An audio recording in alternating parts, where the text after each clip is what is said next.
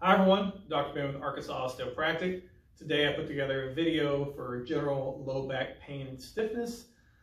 What the video is going to consist of is mobility for the spine, lubricate the joints, improve joint mobility, stretches for the muscles that may be causing some of that compressive pain on the spine, strengthening for the muscles that get ignored a lot, the tiny muscles that traverse your spine, as well as a stretch for your sciatic nerve. With any of these exercises, if it's painful to do some of the stretches, back them off a little bit, you'll go farther with time.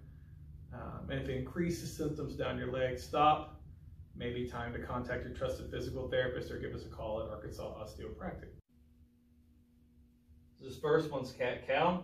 It's important to be able to, find what feels like a straight, neutral, flat spine. Have someone watch you if you need to. And all we're going to do is, when the pelvis rolls back, head goes down.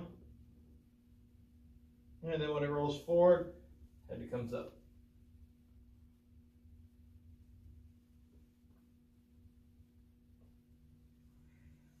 And I want you going through as far as you can without pain. Lubricate the joints.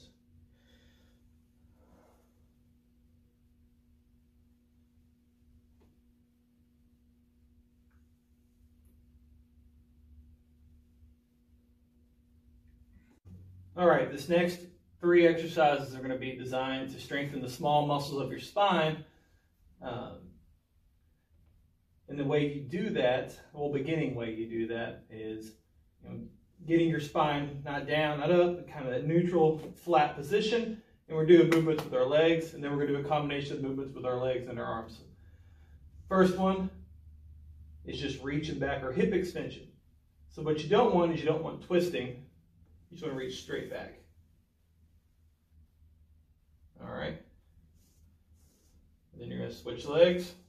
Try to keep that back flat, trying to let your pelvis rock back and forth. Next one you would do is what I call a fire hydrant. It's going to work your lateral hip. It's also moving your lower extremity while maintaining a neutral spine. So find neutral spine. Try not to move too much. As far as the back, you don't want the spine moving.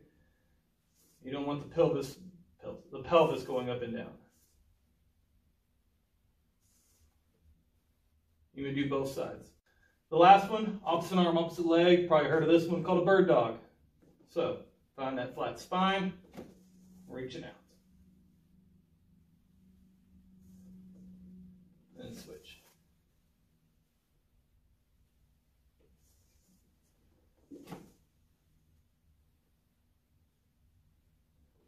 One's a prayer stretch.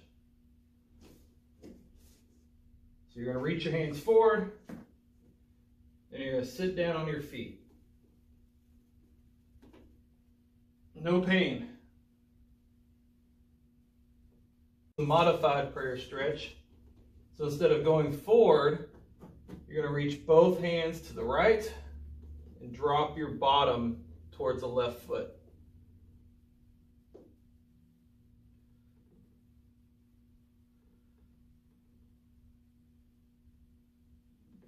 And for the other side, just do the opposite. Reach left, drop your bottom to the right. Stretch is a muscle that goes from hip to tailbone, and it's a common player in compression of sciatic nerve, which can give you some of those symptoms down your leg. So here's how you do it. There's a lot of ways to do it. The way I like, cross the leg over if you can, and you're going to take knee to opposite shoulder. Like so. If you want to make it more aggressive, bring this knee up farther, then come over. So next stretch, gluteus medius. It runs along the top of the iliac crest or the top of the hip bone here, or pelvis, and then it dives deep. The part of it you can work on is superficial, most of it not. Common player in low back pain. Same setup as the piriformis stretch, but instead of here, you're going over. It's important to keep your shoulder down. Strong but comfortable, I don't want any pain. Essentially, you want everything moving together to get as much pulling on the sciatic nerve as you can. If it hurts a lot, back it off. This is not a no pain, no gain situation. So here's how it goes. You're starting off, sit at the edge of a bed, table, whatever. You're gonna start real slumped down like you're real sad. And when you're slumped down, everything's rolled back, everything's here.